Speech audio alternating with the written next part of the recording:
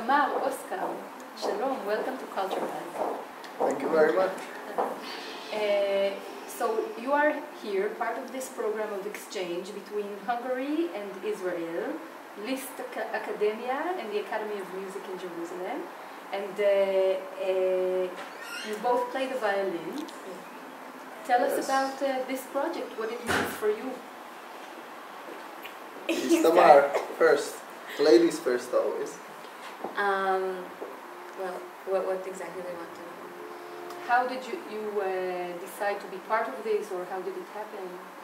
Well, there's an excellent project here in the Academy, and about 10 players were chosen to participate in the project.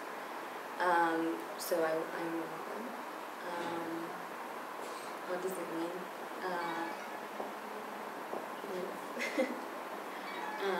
What is it like? It's interesting because of the language difference. We communicate in English, but it's very interesting to hear the Hungarian and the Hebrew. We're learning and they're learning as well. So Exchanging languages as well as music? Yeah. Musical ideas. Musical ideas too. And how did you work? How are you? It was very to be part of interesting. this I group? mean, I'm a very big admirer of the Israeli musical education, and especially the violinist. I mean, since Zuckerman and Perlman, and I mean Ilona Feher, and it has they have their pedagogical roots from Hungary.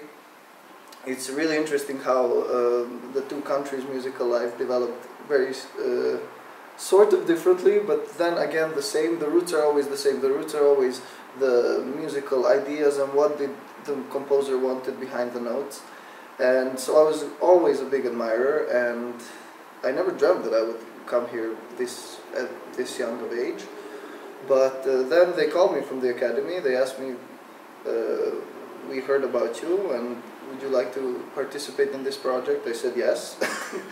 And then I said, what do I have to play? That was my second question. So first was, of course, and then I ended up playing in the Dochnani quintet. And it's wonderful because, first of all, so the roots are the same, but we have different ideas. And tell me a little bit about this difference. Which differences can you feel? Can you see? Well, it's, how can I say? I don't know. I really can't. It's like a different language. I cannot actually describe it. But I mean the roots of the language are the same, but it's like a different dialect, or how can I say? I mean, in the way the people playing the music, or yes, in the way we play. But then again, everybody's really open, so it's no problem, and we really want to get the benefit the most out of the experience, and because everybody suggests something, and then we think it through, we discuss it a notch, and then we try it perhaps, and yeah, then we get the solution, because everybody's open-minded and really sincere. So you think that maybe finally it will sound a little bit different than if all the quintet members were from Hungary? Of course, yes? Of course, yeah, of course it would, because I mean, especially since if you have different teachers, that's also a big impact. I mean, you have people from here who studied with different people than I would have played in Hungary with these people. I mean, sometimes I don't even have to say something in Hungary because it's so everybody would do it that way, but here somebody does it in a different way, and maybe it's even better.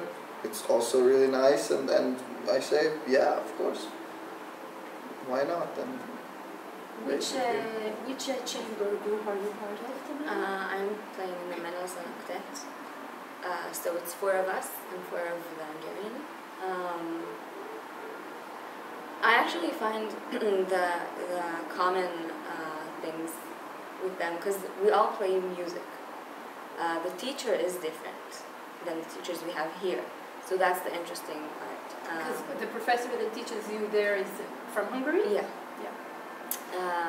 I find it very interesting learning different techniques and different perspectives of the music.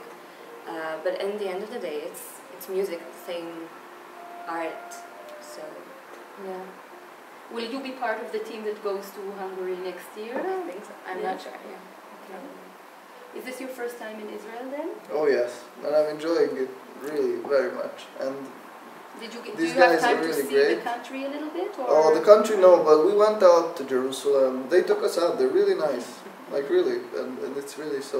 You mean they play music all day, but they also know where to go out? Yeah, where to go, where there's happy hours, where we can, have a nice pint of beer for last and everything. Because, so yeah, it was really nice, and we went to the old city a little bit, and the new city as well. So the center. It's an experience. I really, this is the furthest east I have ever been, and I just can't get enough. Excellent. Thank you very much. Thank you. We hope that you enjoy the rest of the time, and that you take our Israeli artists out in Hungary, of course, to tear Budapest apart with all the happy hours, and that you enjoy the concert on Friday. Oh, I'm sure we will enjoy it. There's not why not to enjoy it.